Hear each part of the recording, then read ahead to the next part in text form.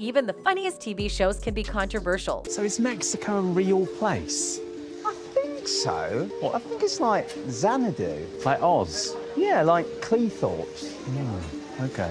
Right now, the Great British Bake Off is under some serious criticism for racist remarks during their Mexican Week event. Watch what happens when a bake show becomes a no-show. Mexican Week Pro. It has to be tacos. Tell me about the fillings then. You've got a pico de gallo, which is basically a salsa, a guacamole, then you have this steak and then a little bit of cheese, and also refried beans. I must say it does look good.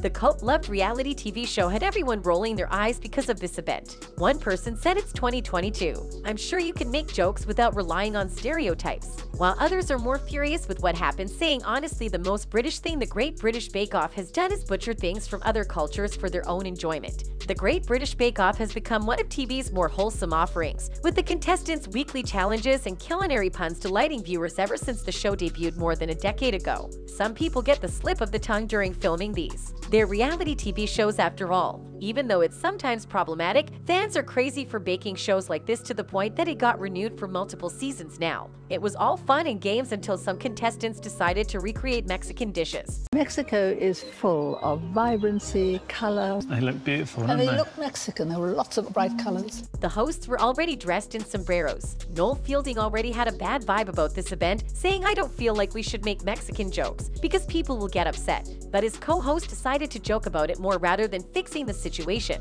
For the rest of the show, the judges, hosts, and contestants were shown making several Spanish mispronunciations, playing the maracas, making tequila references, and creating a fiesta cake featuring an unsolicited mustache. They most probably deserve the wave of social media backlash on Twitter, with some viewers accusing the show of perpetuating harmful stereotypes. It's so sad that this show is going down the drain because they weren't so sensitive about other people's culture. Media outlets have reached out to production company Love Productions and Netflix, which streams the show, for comment and have not heard back. Will they release a statement or just wait until the fire dies down? Well, that's all for now.